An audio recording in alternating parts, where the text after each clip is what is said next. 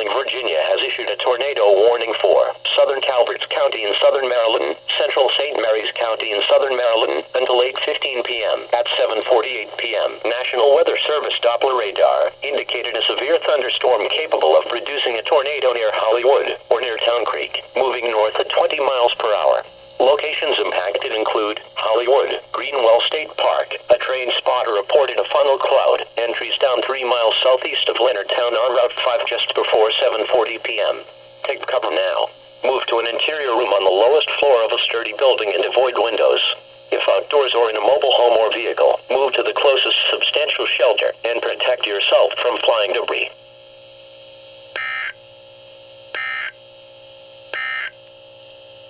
This is a